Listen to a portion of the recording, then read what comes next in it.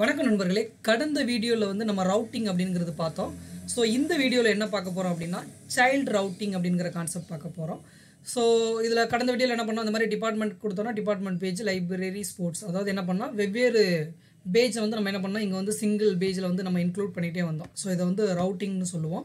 இப்போ child routing for example department அப்படின்னு இருக்காங்க. இப்போ டிபார்ட்மெண்ட்னா அவங்கள இசி, மெக்கானிக்கல், ட்ரிபிள்இன்னு நிறைய டிபார்ட்மெண்ட் இருக்கலாம். அவங்கள பற்றின இன்ஃபர்மேஷன்ஸ் எடுக்கலாம்.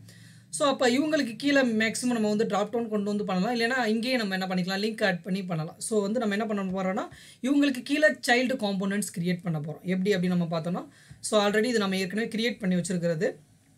இப்போ நம்ம என்ன இதோட டிஐஆர் அப்படி செக் பண்ணோன்னா என்ன ஆகுனா, நம்மளுடைய angular.json இதில் வந்து நமக்கு வந்து முக்கியமாக நமக்கு வந்து பார்த்திங்கன்னா எஸ்ஆர்சி அப்படின்னு ஒன்று இருக்கும். ஸோ அதுக்குள்ளே தான் நம்ம போகணும், சிடிஎஸ்ஆர்சி அப்படின்னு சொல்லிட்டு.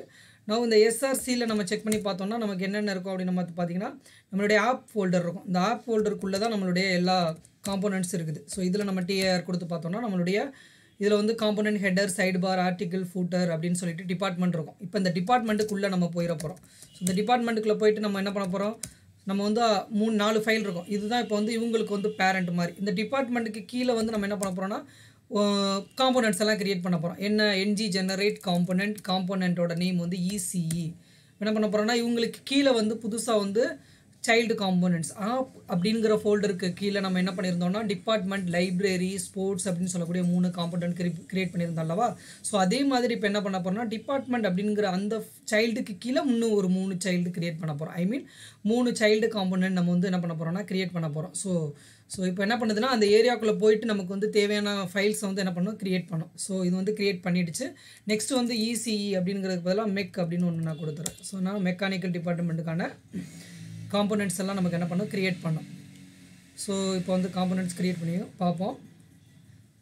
நெக்ஸ்ட்டு வந்து இசிஇ மெக்கானிக்கல், நெக்ஸ்ட் இன்னொன்று வந்து ட்ரிபிள்இ அப்படின்னு ஒன்று கொடுப்போம். ஸோ ட்ரிபிள்இ அப்படின்னு சொல்லக்கூடிய காம்போனன்ட் வந்து கிரியேட் ஆகும்.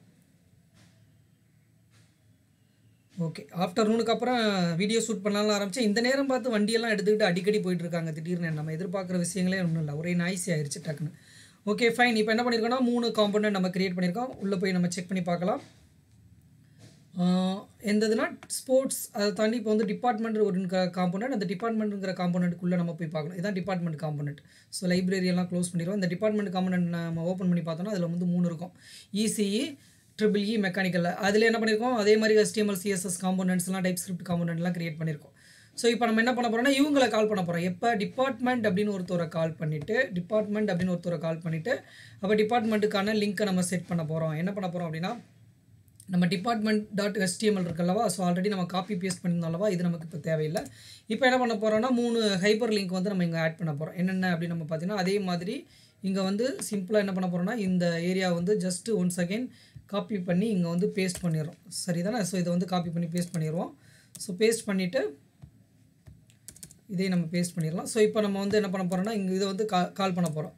ஸோ இதை கால் பண்ணிவிட்டு அகெயின் நான் என்ன பண்ண போகிறேன், இந்த சைல்டு காம்போனண்ட்டை வந்து அந்த ஏரியாவில் வந்து இன்க்ளூட் பண்ண போகிறேன். ஸோ அதாவது என்ன பண்ண போகிறோன்னா டிபார்ட்மெண்ட் காம்போனன்ட் அப்படிங்கிறவருக்குள்ளே எதெல்லாம் இன்க்ளூட் பண்ண போகிறோன்னா அதுக்குள்ளே இருக்கக்கூடிய இசிஇ இவங்க எல்லாத்தையும் இன்க்ளூட் பண்ண போகிறோம். ஸோ அதனால் என்ன பண்ண போகிறோம்னா இங்கே நம்ம வந்து அவுட்லெட்னு கொடுத்துறோம். ஸோ இப்போ வந்து என்ன பண்ணணும்னா யூஆர்எல்லாம் மாற்றிடுங்க. எப்படின்னா ட்ரிபிள்இ அப்படின்னா, ஸோ ஃபஸ்ட்டு வந்து இசிஇங்கிற காம்போனன்ட், தென் நெக்ஸ்ட்டு வந்து ட்ரிபிள்இ அப்படின்னு சொல்லக்கூடிய காம்போனன்ட், தென் நெக்ஸ்ட்டு வந்து மெக்கானிக்கல் அப்படின்னு சொல்லக்கூடிய காம்போனன்ட். ஸோ இவங்களை வந்து நம்ம வந்து கால் பண்ண போகிறோம். ஸோ இங்கே வந்து நேம் வந்து மாற்றிட வேண்டியதான். ஸோ லிங்க் என்னென்ன வைக்க போகிறோம் அப்படின்னா இசிஇ அப்படின்னு ஒன்று. ஸோ உங்களுக்கு வரிசையாக வேணும்னா என்ன பண்ணிக்கலாம், இந்த பிரேக் அப்படிங்கிறத ரிமூவ் பண்ணிடலாம். ஸோ இந்த பிரேக்கை நம்ம என்ன பண்ணலாம், இங்கே ரிமூவ் பண்ணிடலாம். அது வந்து ஒரு பிரேக் இருக்கட்டும். ஸோ இப்போ நெக்ஸ்ட் என்ன பண்ண போகிறோம், ட்ரிபிள்இ அப்படின்னு சொல்லக்கூடிய ஒரு காம்போனன்ட், தென் நெக்ஸ்ட் வந்து மெக்கானிக்கல் அப்படின்னு சொல்லக்கூடிய ஒரு காம்போனன்ட். இவங்களை வந்து டிபார்ட்மெண்ட் காம்போனன்ட்டுக்குள்ள நம்ம வந்து இன்க்ளூட் பண்ணிக்கிறோம். நல்லா கவனிச்சுக்கோங்க. ஸோ டிபார்ட்மெண்ட் சொல்லக்கூடிய காம்போனன்ட்டில் இன்க்ளூட் பண்ண போகிறோம். ஸோ இப்போ நம்ம என்ன பண்ணலாம், ஜஸ்ட்டு வந்து ஒன்ஸ் அகெயின் இதை வந்து ரெப்ரெஸ் பண்ணி பார்ப்போம். ஸோ இதில் வந்து இசிஇ, ட்ரிபிள்இ, மெக் அப்படின்னு சொல்லக்கூடியது இருக்குது. ஸோ நான் இசிஇ அப்படின்னு கிளிக் பண்ணால் எதுவும் வரல, எந்த சேஞ்சஸ் வரல. அதாவது இப்போ நான் என்ன பண்ணணும், இந்த டிபார்ட்மெண்ட்டுக்கு கீழே நான் என்ன பண்ணணும்னா இசிஇ அப்படின்னு ஒன்று கொண்டு வரணும். அதாவது அவருக்கு கீழே இருக்கக்கூடிய இசிஇன்னு கொண்டு வரணும், ட்ரிபிள்இ அப்படின்னு கொண்டு வரணும், அப்புறம் என்ன பண்ணணும் மெக் அப்படின்னு கொண்டு வரணும். அப்படின்னா நான் என்ன பண்ணால் அவங்களுக்கு கீழே வந்து நம்ம வந்து காம்போனண்ட்டை லோட் பண்ணி காமிக்கணும். ஸோ இப்போ அதை தான் நம்ம வந்து பார்க்க போகிறோம்.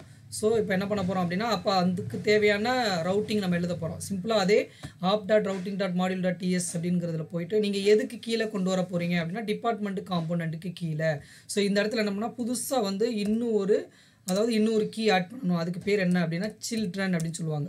நவ் சில்ட்ரன் அப்படிங்கிறதுல நீங்கள் என்ன பண்ணணும், இதில் மறுபடியும் இன்னொரு அரே கிரியேட் பண்ணிடணும். ஆல்ரெடி ஒரு அரே ஃபஸ்ட் இருந்தது அல்லவா. இப்போ நம்ம என்ன பண்ணோம், இதுக்குள்ள வந்து 3 காம்பனண்ட் வந்து நம்ம வந்து இன்க்ளூட் பண்ண போகிறோம். அதனால் என்ன பண்ணுங்கள், அதே மாதிரி 3 கர்லி பிரேசஸ் போட்டுக்கோங்க. 3 கர்லி பிரேசஸ் போட்டுட்டு இப்போ வந்து பாத் செட் பண்ணணும். என்ன பாத், ஃபஸ்ட்டு பாத் வந்து இசிஇ அப்படின்னு ஒரு பாத் செட் பண்ண போகிறோம். ஸோ இசிஇன்னு பாத் செட் பண்ணால் அவங்களுக்கான காம்பனண்ட் என்ன, காம்பனண்ட் வந்து இசிஇ காம்பனண்ட். ஓகேங்களா, இசிஇ காம்பனண்ட். இது வந்து ஆல்ரெடி நமக்கு என்ன ஆகும் அப்படின்னா, நம்மளுடைய ஆப்டாட் மாடியூல் டாட் டிஎஸ்ல அதுவாகவே இசிஇ காம்பனண்ட் மெக்கானிக்கல் ட்ரிபிள் அதுவாகவே அப்டேட் ஆகிடும். ஸோ நீங்கள் அதை பற்றி கவலைப்பட தேவையில்லை. தென் நெக்ஸ்ட் ஏரியாவில் நம்ம என்ன பண்ண போகிறோம், பாத் செட் பண்ண போகிறோம். தென் பாத் என்ன கொடுக்க போகிறோம், ட்ரிபிள் அப்படின்னு சொல்லிட்டு நம்ம கொடுக்க போகிறோம். தென் கமா இந்த இடத்துல நம்ம என்ன பண்ண போகிறோம்னா காம்பனண்ட், எந்த காம்பனண்ட் நீங்கள் கொடுக்குறீங்க, ட்ரிபிள் காம்பனண்ட். ஓகேங்களா, ட்ரிபிள் காம்பனண்ட் அதுவாக இம்போர்ட் ஆகிடும். தென் அடுத்த கர்லி பிரேசஸில் போயிட்டு என்ன பண்ணிடுங்க, பாத் செட் பண்ண போகிறீங்க. ஸோ பாத் வந்து என்ன பண்ண போகிறோம் அப்படின்னா மெக் அப்படின்னு சொல்லிட்டு கொடுக்க போகிறோம். ஸோ இந்த இடத்துல நம்ம என்ன பண்ண போகிறோம், காம்பனண்ட் கொடுக்க போகிறோம். ஸோ காம்பனண்ட் வந்து மெக்கானிக்கல் காம்பனண்ட் மெக்னு கொடுப்போம். Okay, mechanical component. ஸோ இது வந்து இம்போர்ட் ஆகிடுச்சு. இப்போ என்ன பண்ணியிருக்கோம் அப்படின்னா, நம்ம வந்து இந்த டிபார்ட்மெண்ட் அப்படின்னு சொல்லக்கூடிய ஒரு பேரண்ட்டுக்கு உள்ளே வந்து 3 சில்ட்ரன் வந்து நம்ம ஆட் பண்ணியிருக்கோம். 3 சில்ட்ரன்னா 3 காம்பனண்ட்ஸ் வந்து உள்ளே இன்க்ளூட் பண்ணியிருக்கோம். ஸோ இப்போ நம்ம என்ன பண்ணுவோம் அப்படின்னா, போய் அங்கே வந்து செக் பண்ணி பார்க்கலாம். டிபார்ட்மெண்ட் ஒன்று இருக்குது. இந்த டிபார்ட்மெண்ட்டுக்குள்ளே போயிட்டு இசிஇ அப்படின்னு கிளிக் பண்ணால் இசிஇ ஒர்க்ஸ்னு வருது. ட்ரிபிள் கொடுத்தோன்னா ட்ரிபிள் ஒர்க்ஸ்னு வருது பாருங்கள். மெக்கானிக்கல் கொடுத்தோன்னா மெக்கானிக்கல் ஒர்க்ஸ் அப்படின்னா, இப்போ இசிஇனா இசிஇக்கான டிசைனிங்கை நான் என்ன பண்ணணும், இந்த இசிஇ காம்போனண்ட்டுக்கு உள்ளே போயிடணும். இந்த இசிஇ காம்போனண்ட் இங்கே தான் இருக்குது. இந்த இசிஇ காம்போனண்ட்டோட HTML CSSல நீங்கள் வந்து கோட் எழுதிக்க வேண்டியதான். இது வந்து இசிஇ ஏரியா, நான் இசிஇ பேஜ் அப்படின்னு வேணால் மாற்றி காமிக்கிறேன். ஸோ இது வந்து இசிஇ பேஜ். தென் நெக்ஸ்ட் வந்து ட்ரிபிள் பேஜ்னு ஒன்று இருக்காங்க. இந்த HTML CSSல போய் நீங்கள் வந்து அதுக்கான கோட் எழுதிக்க வேண்டியதான். இது வந்து ட்ரிபிள் பேஜ். அப்புறம் இன்னொரு பேஜ் யார் இருக்காங்க அப்படின்னு நம்ம பார்த்தோம்னா மெக்கானிக்கல்னு ஒரு காம்பனண்ட் இருக்குது. இதை கிளிக் பண்ணி பார்த்தீங்கன்னா மெக்கானிக்கல் காம்பனண்ட் இருக்கும். ஸோ இங்கே போய் நீங்கள் மெக்கானிக்கல் பேஜுக்கான ஒர்க்கு நீங்கள் என்னவோ அதை நீங்கள் அந்த டிசைனை நீங்கள் அங்கே போட்டுக்க வேண்டியதான். ஸோ நீங்கள் கொடுத்துட்டிங்கன்னா அதுக்கு தகுந்த மாதிரி வரும். ஃபார் எக்ஸாம்பிள் இப்போ வந்து ட்ரிபிள் பேஜ்னா ட்ரிபிள் பேஜ், அப்புறம் ட்ரிபிள் ஒர்க்ஸ்னு வருது. ஸோ மறுபடியும் ரெஃப்ரெஷ் பண்ணி பார்க்கலாம். இப்போ மெக் பேஜ்னு வருது, இசி ஒர்க்ஸ்னு வருது. என்னென்னு பார்க்கலாம். ட்ரிபிள் ஒர்க்ஸ்னால் ட்ரிபிள் சேஞ்ச் பண்ணியிருக்கேன் நான் செக் பண்ணி பார்ப்போம். ட்ரிபிள் பேஜ்னு இருக்குது. 1 செகண்ட் சேவ் பண்ணிவிடுவோம்.